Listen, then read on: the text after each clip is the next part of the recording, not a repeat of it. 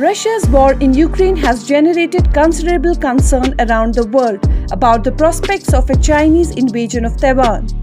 Even as ongoing hostilities wreak havoc on international commodity markets, Taiwan's status as a critical node in the global semiconductor supply chain means a Chinese invasion would have unparalleled consequences for the global economy, which heavily relies on Taiwanese-made semiconductors to function.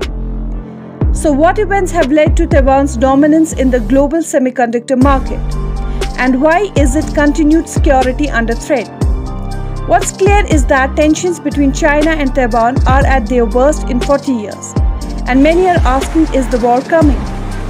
Despite the huge military discrepancy between the two sides, many analysts believe Taiwan's location, inhospitable terrain, and US support mean China would find a full-scale invasion extremely hard and possibly too costly to countenance.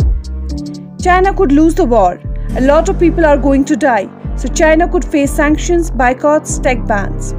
China has to face the problems of how to deal with destroyed Taiwan. But we think that more that Jinping thinks that he can get Taiwan by force at an acceptable cost, the more tempting that prospect becomes for him. In a March essay for the national security-focused website War on the Rocks, Hyun Jae-kur and Adam Lee, Simon, Taiwan's former chief of general staff, argued only the government was capable of ensuring a territorial defense program was fully integrated into a holistic, multi-layered, denial-centered defensive scheme. So this really wears down the pilots in Taiwan, their equipment as they are in constant use. China has also been accused of orchestrating disinformation campaigns on social media sites like Facebook. The purpose is all about discredit our own government.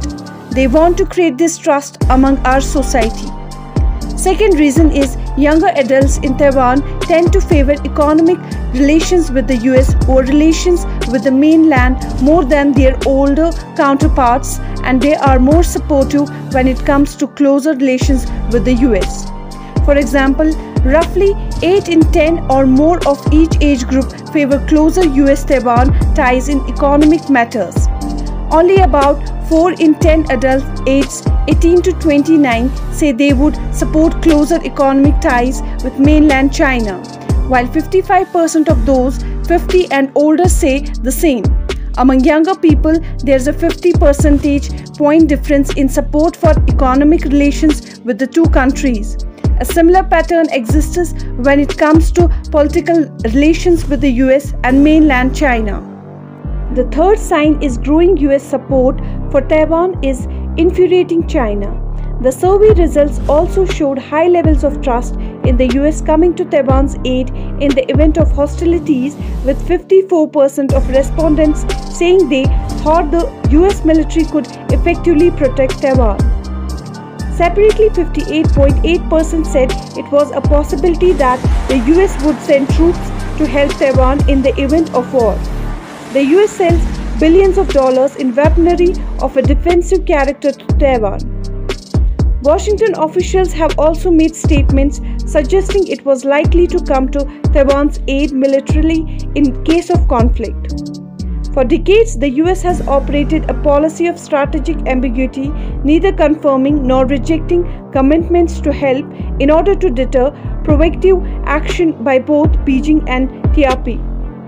Hong Kiwing-bo, a professor of diplomacy at the National Chengchi University and former KMT deputy director, told The Guardian Taiwanese were perhaps not aware of the reality. Due to a lack of specific military knowledge and political messaging that the US would come to Taiwan's aid. I think they have illusion about our capability and the US commitment to help Taiwan, he said. Confidence in US assistance varied according to age. Commonwealth magazine reported with those under 40 holding a more favorable view of the US.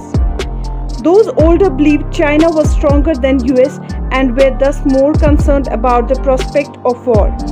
So finally, the fourth point is that China enjoys the largest coast guard in the world, the largest navy, has the most advanced cruise and ballistic missile program in the world.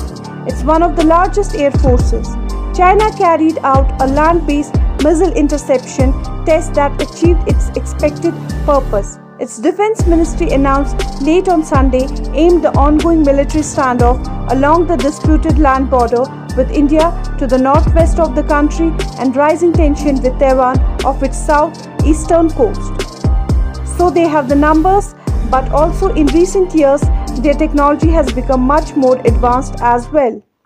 China's land-based conventional missile capabilities have developed significantly over the last several years. In the years since then, China has developed the world's largest and most diverse arsenal of ground-launched ballistic and cruise missiles. A 2020 report by the Center for Strategic and International Studies, China Power, which tracks the country's development, said. And for these kind of sophisticated weapons need microchips. You see, Taiwan has something that China doesn't, which is the access to the most advanced semiconductor manufacturing equipment in the world. Taiwan's crown jewel is a company called Taiwan Semiconductor Manufacturing Company, or TSM for short. Why is the Taiwan semiconductor so important? It's simple because they make lots of semiconductor, about more than 60%, especially on the advanced one such as below 5 nanometer, about 90%. They even make them cheaply, not only on industrial ICs but especially on military one. So guys, this was for today. Give us your thoughts on this in the comment section, and if you appreciate our content, please hit the like button and subscribe to our channel. Share this video with your family and friends. We will meet soon in a new video. Thank you. Jai Hind.